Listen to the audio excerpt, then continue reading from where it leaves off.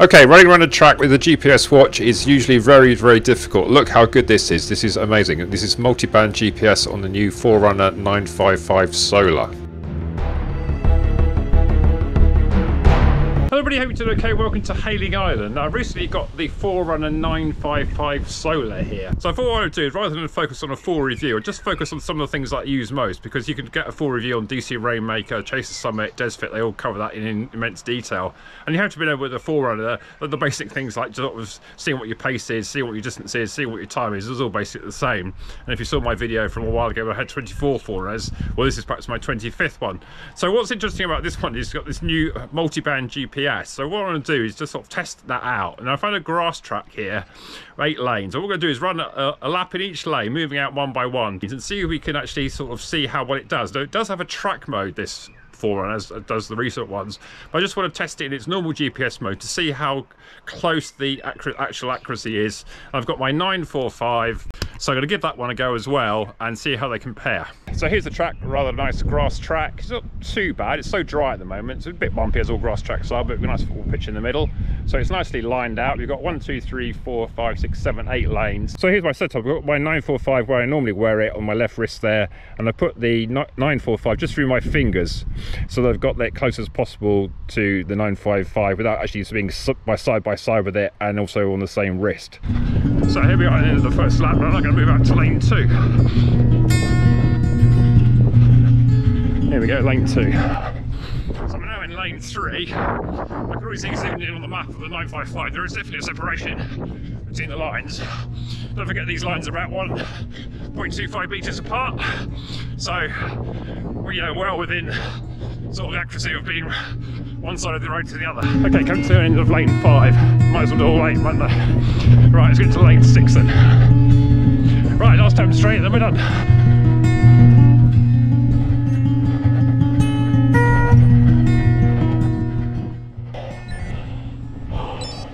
Okay, so we're all done.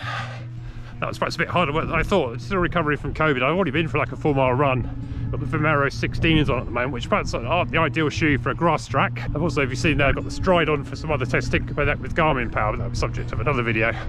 Anyway, so yeah, that was alright. Well, I think what I'll do now is save that activity, and we'll get onto the computer and have a look at it in more detail. See whether the 945 with its multi-band GPS is any better than the 945 with just the regular GPS. Admittedly, it's got glasnost and stuff like that as well. Anyway, right, so thanks for coming along, and see you inside.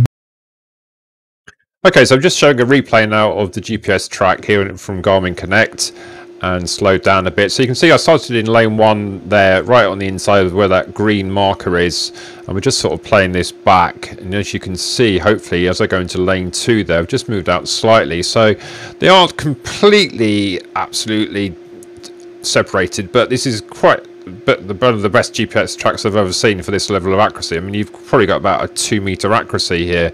You can see as I go out each lane, it is actually pretty much going out as you would expect. Whereas normally with the GPS track, we'll show you the 945 in a minute, it's actually quite difficult to make out what lane you're in. But you can see there that as I know on lane 5, sort of in the middle of the tracks, that totally where I expected to be. And if you see it right at the end there, that red marker is where I finished, which was right on the edge of the track, so in lane 8. So this is pretty amazing, I would say. I mean, I think what you have to remember here, we're not actually using the track run mode, we're just using this as regular GPS, and you'll almost might argue that you don't even actually need GPS track mode with this one. So we're just coming around the last lap here, and then we'll look a bit more of the metrics in a minute. Okay, so I did a bit of calculation as to what exact distance I would have run. So obviously I did one lane in lane 1, so 400 meters, and I moved out to lane 2. So each lane is about 7.67 meters longer than the other one, assuming that these tracks have been measured properly. Obviously being a grass track is maybe not exact, but near enough.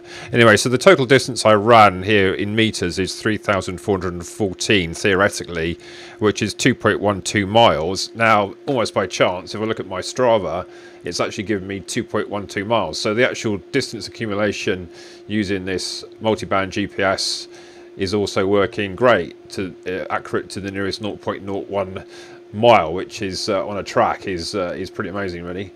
I'm using the Strava for Source add-in here. This is why I got my comments down here. Quite a nice little add-in. You can look at what your peak cadence is, what your peak speed is as well.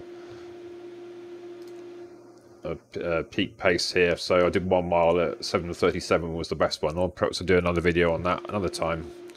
And there's my graph there showing, you can see that I started there with the green dot in lane 1 and finished in lane 8. So if we look now at the 945 GPS plot, it's actually looking too bad, is it? But what you notice first of all, that the green start and the red end are basically one on top of each other, so you can't even see that they're in a different place. And if we just replay this round again, you can see that although the laps aren't doing too badly, it's a bit random where the actual tracks are. There's a bit, it goes out a bit wide here, and basically it's kind of okay, but definitely compared to the other one, it's not great. And if we look at the metrics here, I said that the distance should be 2.12 miles. This is actually calculated at 2.18 miles. So it's basically 100 meters longer than it should be. So this is from the DC Rainmaker tool overlaying the two tracks. The purple line here is the 955 and the blue line is the 945. Now they both don't look too bad, but if you look closely, the 945 goes out a bit wide here. And generally, it doesn't sort of track the actual lanes as much. If we zoom right in, you can sort of see the purple lines here really hugging these lanes quite well. I mean, you have to say that both are doing pretty well here, but I think in terms of like what is the best here, definitely the 955 wins. And also the fact that it actually got the distance correct, whereas the 945 was basically 100 meters long, isn't great either. But yeah, you would have kind of take both of these, wouldn't you, for sure? Just looking finally at the speed here versus time, the purple line is the 955. You can see that the actual sort of speed graph here, i.e. pace, is somewhat more smoother. You get like these little bumps here with the 945. So again, like you would think that the pace, actually just from GPS, is doing pretty well according to this. So I hope you enjoyed this little look at the 955 GPS. I've got one more little track to show you where I actually ran around a sort of a caravan site with quite sort of tight tracks. So let's have a look at that one as well. So this was the 955 running around this Hailing Island holiday park. A load of sort of like little paths come roads which are very close together. You can see how well I actually tracked here overlaid to the actual base map. I mean, there's hardly any separation at all between them. And you know, I was turning corners quite a lot here, and there's only these rows are only really about 10 meters apart, so very, very close together. That's pretty good. So okay, so I hope you found this interesting. I'll be sure to do some more tests with the 955, perhaps take it into a city centre and into a dense forest to see how it does there. My initial sort of impressions from the runs I've done so far under trees and near buildings is very good, so I'm hoping to be able to show that in more detail. But yeah, certainly if you're thinking about getting a 955, if it's the GPS alone, then certainly I would recommend looking into it for sure. Okay, so I hope you found this interesting. Please like and subscribe and all that, and see you in the next one then. Bye!